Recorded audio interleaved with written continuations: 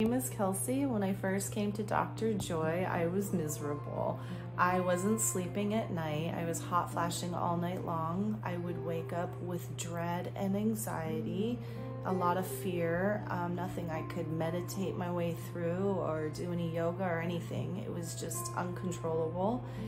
And I had memory loss. I couldn't remember anything. I would open the refrigerator to find cups and realize I was in the refrigerator, not the cupboard.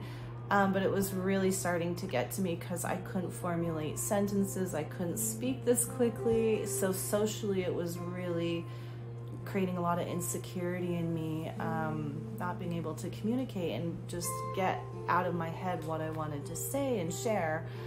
I had many other menopausal symptoms, and as soon as Dr. Joy started me on her treatment plan, I immediately slept through the night. The hot flashing stopped.